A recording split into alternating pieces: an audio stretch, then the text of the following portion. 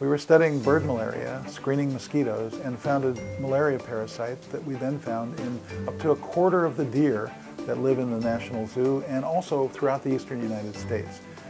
This discovery is so important and interesting because this turns out to be the only malaria parasite ever found in deer, and it's the only malaria parasite that's been found in Native American mammals. It's very unlikely it'll spread to humans, but we do need to know what its impacts might be on other wildlife. It reshapes our knowledge of the distribution of malaria parasites worldwide, and it reshapes our knowledge of the malaria parasites across mammals. It's important also because we found an unknown pathogen right within our backyards.